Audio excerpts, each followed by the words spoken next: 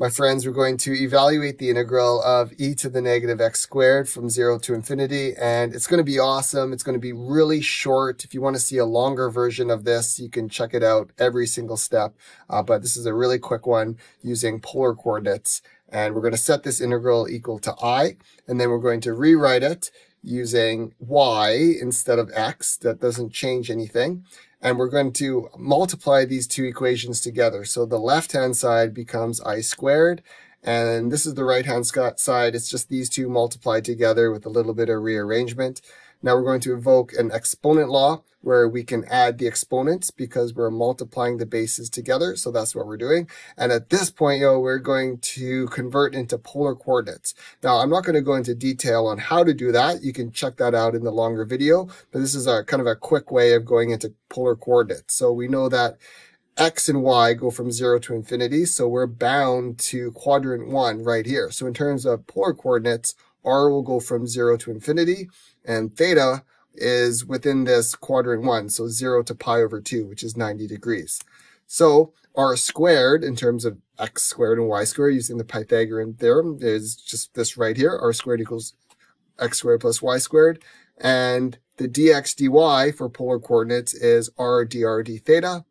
And r will go from 0 to infinity, and theta will go from 0 to pi over 2. So if we substitute this in and convert to polar coordinates, this is what we've got right here. So instead of a double integral with x and y, we have a double integral with theta.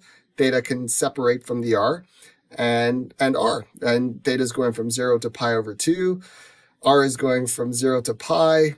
And to evaluate these two integrals, we'll do the right one first. We'll do a u substitution, set u equal to r squared. Take the derivative to get du dr equals 2r. And we'll substitute that in to give us this part right here. So this left integral we haven't touched yet. And this right integral, we're integrating e to the negative u because u is r squared. And this r dr, if we rearrange this and solve for r dr, multiply both sides by dr, divide by 2, we get r dr equals du over 2, which is what we got here. And at this point, we can just integrate this. This is no problem at this point. Integral of d theta is theta, evaluated from 0 to pi over 2. The integral of e to the negative u is literally e to the negative u with a negative sign. So we got this 1/2 got yanked out. Here's the negative sign that came out, and we're evaluating it from the limits as u goes to infinity and 0. So we'll just plug in using these limits right here because we can't plug in infinity, so we have to write it as a limit. This limit term becomes 0 as a goes to infinity, and this right term becomes 1. So this whole thing simplifies like totally down. These 2's become 4.